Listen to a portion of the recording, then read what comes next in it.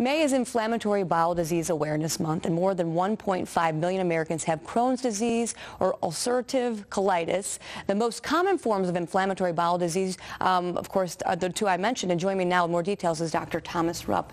Good morning to you. Good morning. Thanks for having me. Absolutely. That's quite a number. 1.5 million Americans. It certainly is. And my view is skewed because I see these patients all the time. So I actually thought it would be greater than that. Sure. And now explain the two forms that I mentioned. Well, right. It's a form of colitis. It's called inflammatory bowel disease. Okay. And you only have two forms. It's either ulcerative colitis or Crohn's disease. Okay. And Crohn's can occur from the mouth all the way to the anus, all the way to the end. Sure. Whereas ulcerative colitis occurs only in the colon. Okay. And they involve somewhat similar but somewhat different treatment options. And ulcerative colitis can actually be cured if you remove the colon. Okay. Crohn's cannot be. Okay. So what are symptoms that people experience sometimes? They can have diarrhea, abdominal pain, weight loss, fevers, chills, just a general sense of unwellness. Okay. And are they going to just notice, is it normally brought on by certain types of food that they eat? Not necessarily. Oftentimes this is an immune mediated response to the body.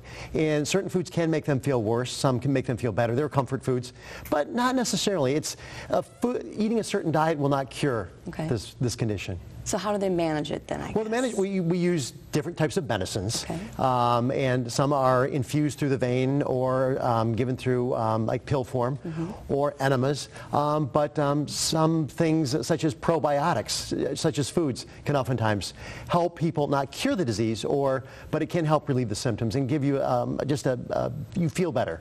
Okay, and we have some information right there on the screen. Are those some of the things you're talking about, the probiotics? I certainly do, yes. Yeah. In fact, the second thing, kefir, is a yogurt, a liquid form of yogurt. It has a tangy taste. You can buy this at a local grocery store, and it's a great thing. It's been in Europe for hundreds of years, and it has live cultures. It's probiotics, the good bacteria, because our body is a balance of good and bad bacteria.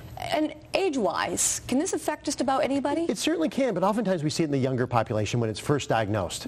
And anyone can be affected by this. And once you're diagnosed, it can remit and it can recur depending on how you're treated and the disease course. And extreme forms, what happens to somebody that has colitis, for oftentimes it can require surgery, and that is our option. That is our goal as a gastroenterologist, is to keep them from the surgeon's knife.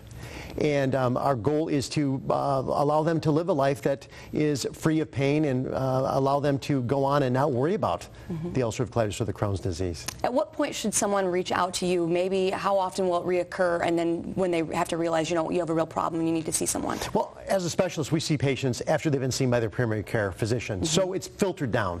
And when a patient sees us, they establish a relationship with our office at Spectrum Health Medical Group. We will see them like every 6 months or so. Okay, so once again, lifestyle, diet, what kinds of things can people be doing, I guess, just to try to manage it on their own and then go from there? Well, yeah, it's something that you really can't manage on your own. Oftentimes you need the aid of a physician that will guide you and then give you pointers on a healthy lifestyle. Right. As far as Spectrum Health Medical Group, what kind of team do you guys have in place to treat these types of things? We have a large team. It's a digestive disease center where we have colorectal surgery and gastroenterologist. We also have physician assistants, and we try to deal with many different things that the patient may face during their daily routine of inflammatory bowel disease. And when you go about diagnosing someone, what will they undergo to realize what they have? Right. Oftentimes they'll undergo an endoscopic procedure, and it's a lighted tube with a camera on the end, and we give you medicine to make you sleepy, to make it as pleasant for you as possible.